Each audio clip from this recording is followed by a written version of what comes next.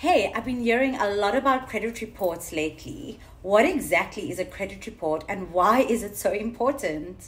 A credit report is like a financial resume. It follows you around. It's a record of your borrowing history, including loans, credit cards, and even late payments.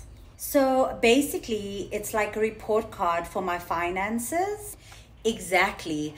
A good report can open doors for you. It's used by lenders to understand and assess an applicant's credit worthiness. What if I have no credit history and want to study my master's degree abroad?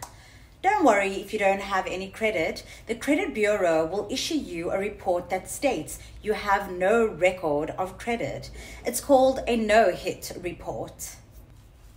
Prodigy Finance uses an applicant's credit report to understand their credit worthiness. It's the most reliable source of information to understand an applicant's credit obligation, and it also provides important information like their name and address.